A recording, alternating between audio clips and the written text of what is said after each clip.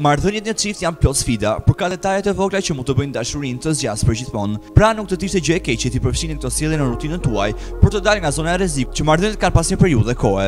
Veprimet që ne do prezantojmë kanë për qëllim forcimin e aspekteve të tilla si komunikimi, respekti, empatia dhe intimiteti emocional. Zbazoni sa më shumë që të bëni lidhjen tuaj të zgjasë përgjithmonë. 1. Puthja e mëngjesit dhe puthja e natës së mirë. Mos e harroni kurrë dhe lejoni që butësia dhe intimiteti të zhduken me kalimin e viteve. 2. Një moment vetëm për ju të dy përpara se të mbarojë dita. Gjithmonë ka aktivitete në pritje, profesione, kohë që nuk përputhen, fëmijë, kafshë shtëpiake, por ju duhet patjetër të gjeni kohë për veten tuaj dhe për të siguruar që të jeni individualisht, por edhe në çift më mirë. 3. Mos fantazo skenar negativ.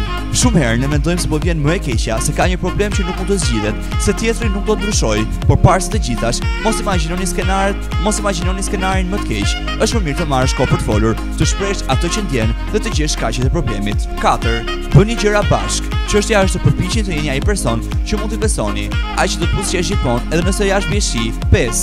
Mos gënjeni kurrë. Kjo është një nga ato pika që nuk janë të lehta, por nuk do të jetë kurrë e këndshme të gënjesh në çift, pavarësisht nëse besojmë se është gjëja më e mirë. Dëshmëria çelësin një marrëdhënie, gënjeshtrat e vrasin dashurinë. Dhe e fundit, numër 6, kërkoni dialog. Rrahëherë na pëlqen të pranojmë se kemi gabuar ose se tjetri ka të drejtë, por duhet të kuptojmë që partneri ynë nuk do të përpiqet na lëndojë, të paktën jo, nëse ai me vërtet na do. Prandaj mos hezitoni të hidhni hapin e parë dhe të kërkoni dialog.